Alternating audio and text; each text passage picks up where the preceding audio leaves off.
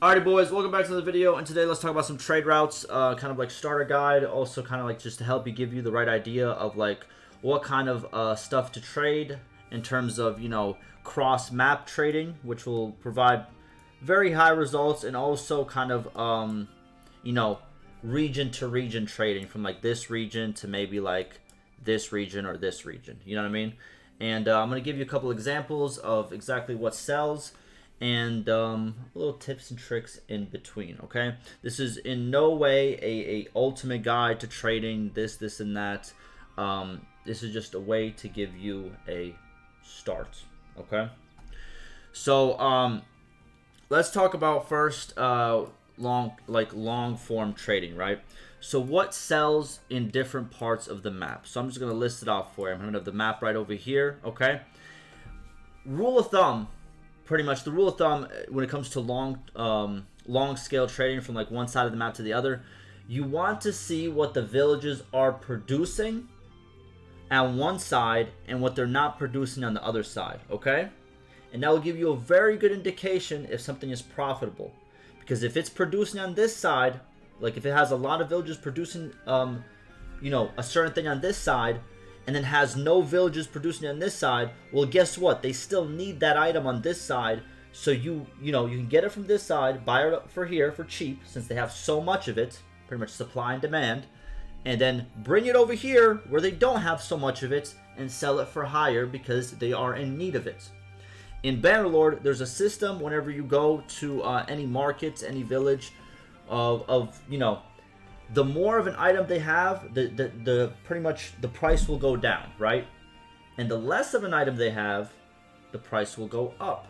It's very simple. Supply and demand. If you have a lot of supply, then, you know, you don't have as much demand. Or, you know, well no, if you have a lot of supply, the price will get lower to match the demand. And if you have a lot of demand, the price will get higher to match the supply. Boom. Best way to say it right there. Okay? Now, if we look really quickly for the Khazaits as like a beginning, Khazaits have a lot of horse farms. Well, I guess horse farms is the right, yeah, horse farms is the right way to put it. Or horse producing villages, okay? Their main unit is horsemen. Therefore, they need a lot of horses to make that happen. And also, another thing that sells pretty good is salt. So they do have a couple of salt villages as well. You have one over here. I know there's one down here as well. Over here as well. That's not completely in the Khazait area. You got another one over here. But pretty much on the right side of the map, there are a lot of salt-producing villages. So two main things that you can buy on the right side of the map is horses, whether it's, you know, sumpter horses, mules, or even like, you know, more expensive horses, and salt. And you can transport it all the way to the left side of the map, which again, if we start looking over here, they don't produce any salt. There's no salt producing villages. There might be one, maybe like kind of like on this like middle part. But as you can see right here, there's no salt producing villages. And there's also not that many horse producing villages. And if we go to like the Battanian region, there's barely any horse producing villages. There's some more up here. But in the regions that we're looking, like right over here, all of this region right over here, you can see there is no horse-producing villages. There's one down here. But in this general area, you will produce a profit because guess what? There are no villages nearby producing horses. So they are in demand. And also, same thing with salt. You don't see any salt-producing villages. So when you get over here and you bring a lot of salt over, a lot of these towns, they will buy it for a high price. Now, another thing you have to make sure is the game, like I said, you know, with, what's it called? Supply and demand.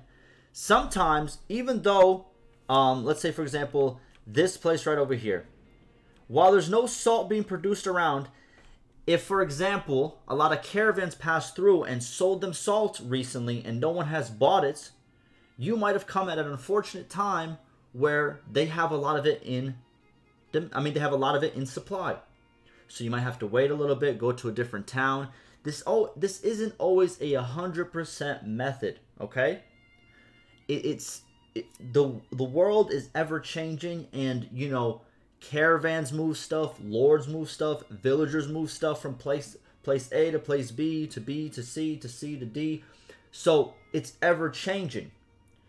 But if you stick to the method of, hey, there's not that many villages producing this certain thing around this area, but there is in this area, well then as a rule of thumb, you can take that, hey, I can take all of this supply from this area and bring it over here and sell it for higher. Very simple, okay? So now let's quickly run through it.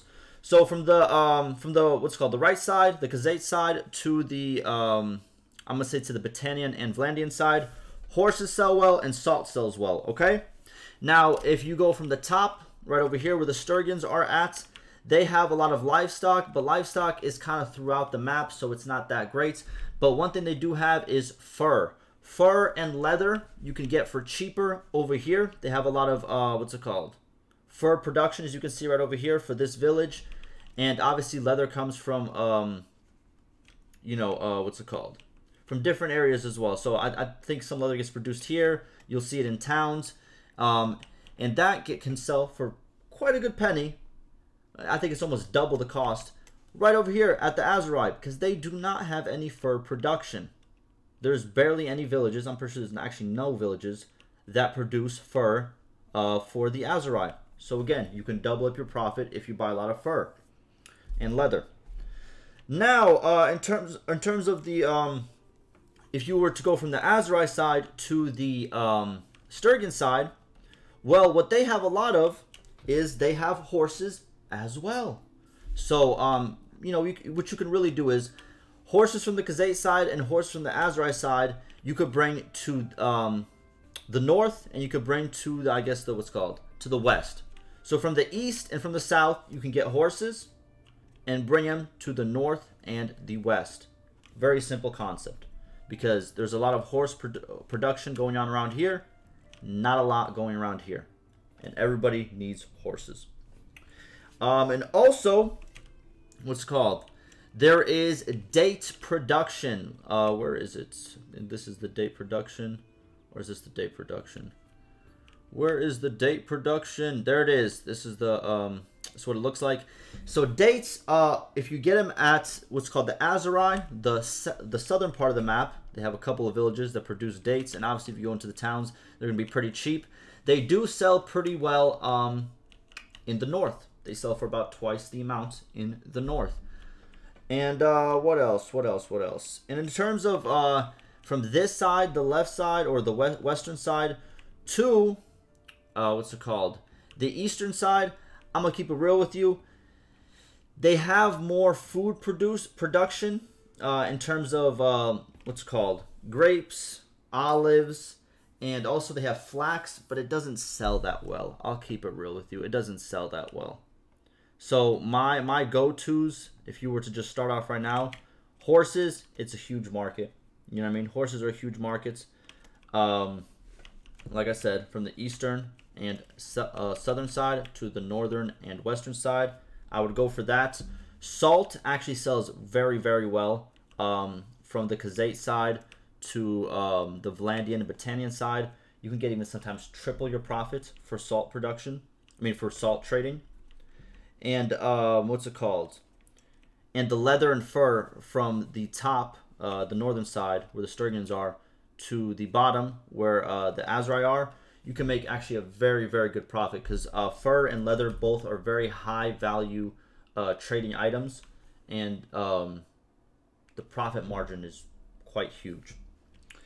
Now that we got pretty much the long scale in terms of trading, let's talk about kind of from region to region. If you don't want to go too far, if you don't have enough maybe army, or if you don't have enough that, you're just starting out, you can't buy too much stuff right now, but you want to go region to region. You want to go from like over here to over here. Well, here's how you do it, right? This one is a little bit more min-max. There isn't exactly, you know what I mean, like presets like pretty much the horses going from here to here. It's more of you go into a town, okay? This works at any town, okay? So go into the town, you go to the tavern, then you visit the tavern. Now, when you visit the tavern, you can talk to the townspeople in the tavern, and they will give you trade secrets. They're going to tell you what is cheap in this town and what will sell high in another town. So if you talk to enough townspeople, usually there's about 2 to 3 townspeople that will give you 2 or 3 different commodities that trade pretty well, okay? So let's go talk to them and see what we find. So, and sometimes they're just going to have random stuff that they just want to talk about, okay? So just go to each one. There you go. Here's the first one. My uncle says he took some a foray of oil to, I think it's Chockened, and made 69 in profit. Okay, so oil sells pretty good. If we buy oil here and we bring it over there, it's going to give us a profit. There it is. Okay, that is not a townsperson. Alright, he has nothing to tell us. Next person, nothing to tell us. I think we already talked to her.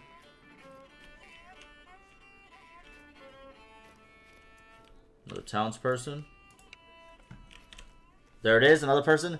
So I heard my cousin, he took some barrels of cheese and made 4 profits. Not that much. The oil's a little bit better, but it's still profit. And by the way, this is how you build up your trade, by actually, you know what I mean, like doing these trades. So you start off short range, you build up your trade skill, and then you'll make even more profit doing the like pretty much the long scale trading. Alright, and boom, what's it called? The word is fish sells well in Ortengard for a load. So every fish will give you about 4 in profits. Not that great. Again, you have to kind of look around.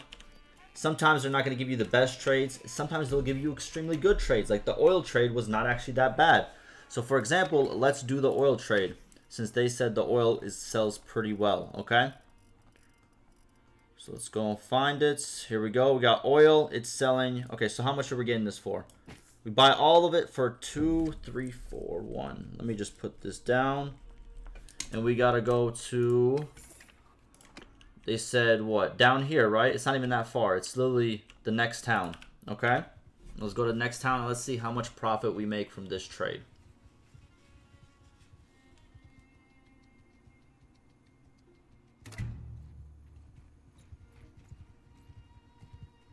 There we go. Now let's take this oil. Holy. And there you go. So we bought it for 2,341 and we sold it for 3,381. How much profit is that? Let me get my calculator out. So we got 3,081 minus 2,041. We made 1,000 gold in profit right there, going from region to region. Very simple, very easy. And now what you can do is go back into the tavern, visit the tavern, and do the same exact thing. All right. We got 7, so some wool, and bring it to Makib for 7. Not that great. Let's see if we can find another. That's also not that great. Fur sells well. Not that well. So what you want to look for is like the one that we just found. You know what I mean? That gives us a lot in return. And if you don't find it, just go to the next town. It's not that big of a deal.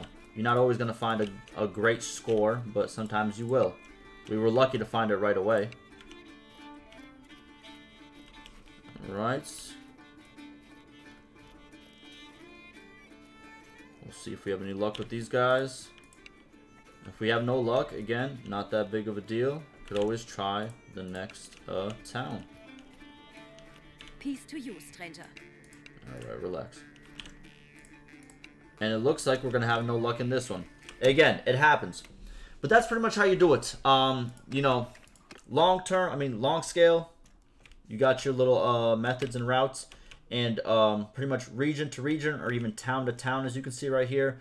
There is profit to be made if you talk to the people. They know what they're talking about, and you can make some good profit. That's going to do it for me, and I'll see you in the next one.